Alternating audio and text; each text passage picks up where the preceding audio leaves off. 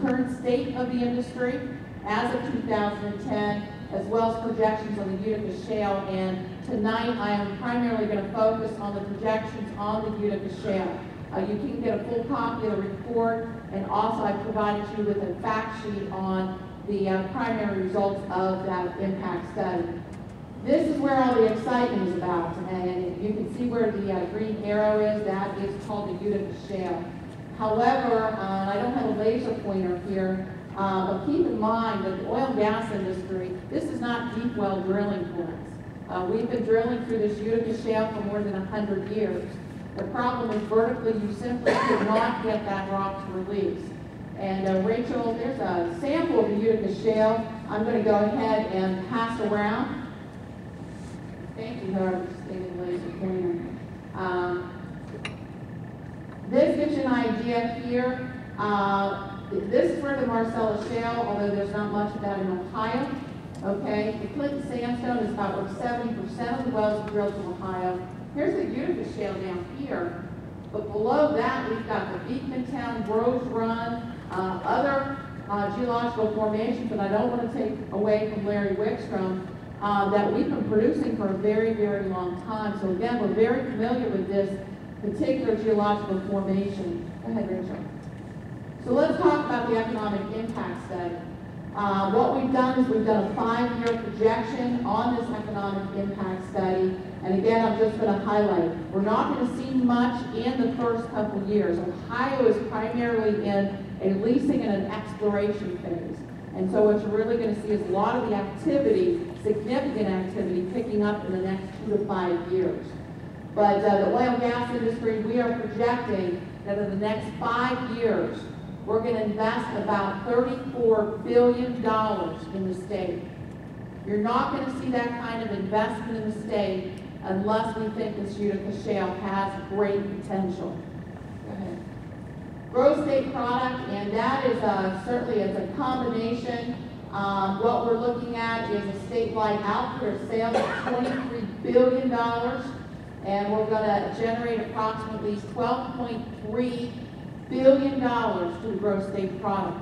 These are now becoming significant numbers here for the state of Ohio. The royalties, again, you don't see a whole lot in terms of actual royalties. And please note, this is different than sign-on bonuses. Royalties are what landowners get paid based on the production on their property. And so what we're looking at by the end of 2015, about $1.6 billion being spent in royalties, which is money that is going to be spent in local communities. And you're already seeing some of that impact with some of these sign-on bonuses.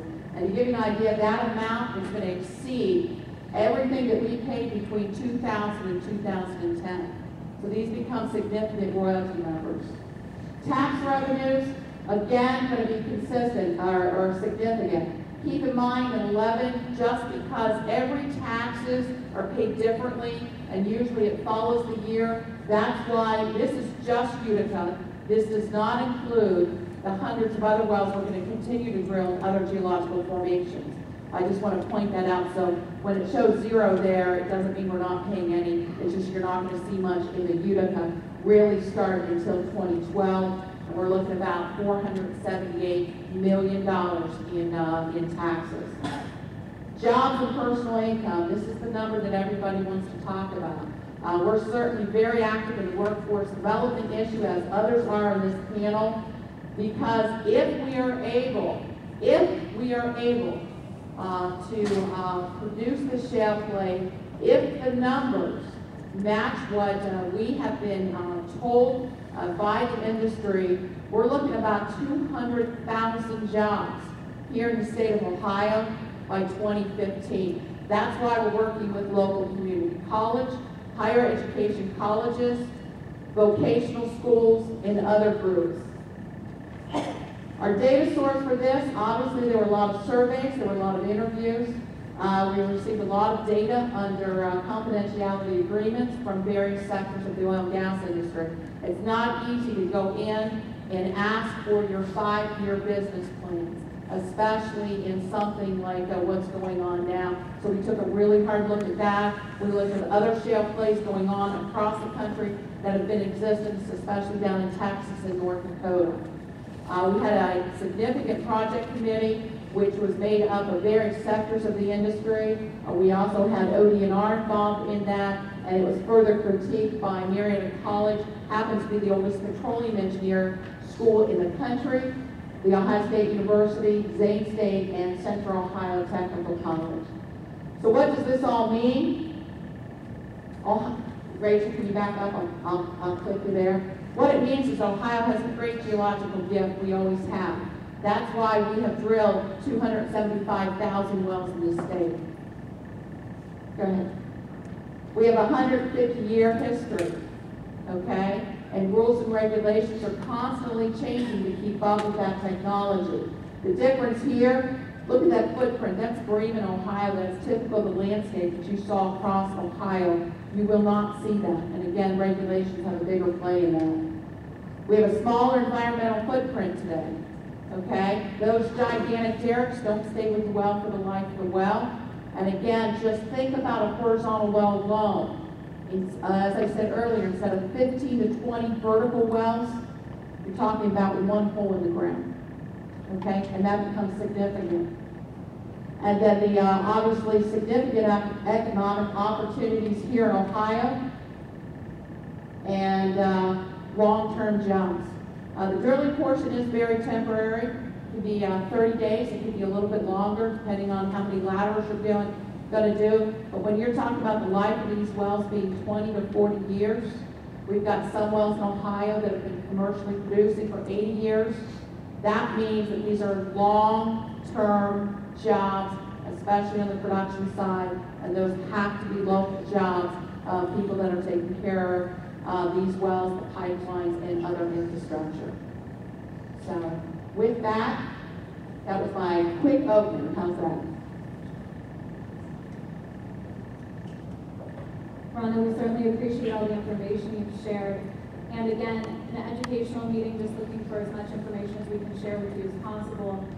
I would like to apologize to all the gentlemen at the table. We have had some IT errors throughout the day, so I would like, when I hand the microphone over, that you would introduce yourself, just because I don't think what I have to say about you will be just in comparison to what your actual role is, and I think you're going to give a better description. But I do want to say to the group here that we are honored to have Chairman Hall from the Agriculture and Natural Resources meeting with us today.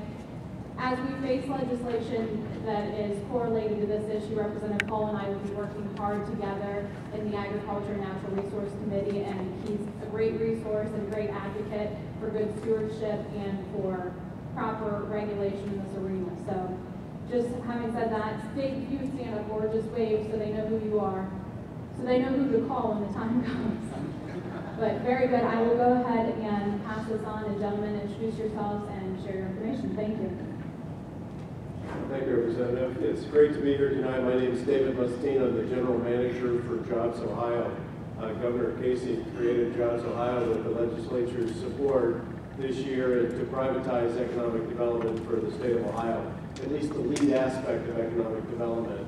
So I'm 100% focused on energy jobs in this state, and of course shale is the lead opportunity that, as we see it, for Ohio. Rhonda did a great job, as always, kind of giving you an idea of why we're excited. But I'd like to add just one or two things. In addition to the jobs that are related to the drilling and the capital that's going into local counties for leasing and lease bonuses, we're also seeing an increase in manufacturing activity.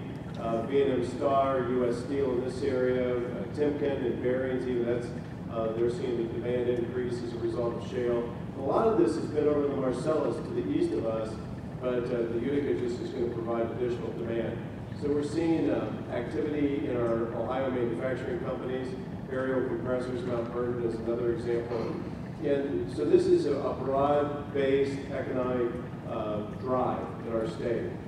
We've also seen even companies that use natural gas, like Potash Corporation in Lima, Ohio, benefit. Aggregate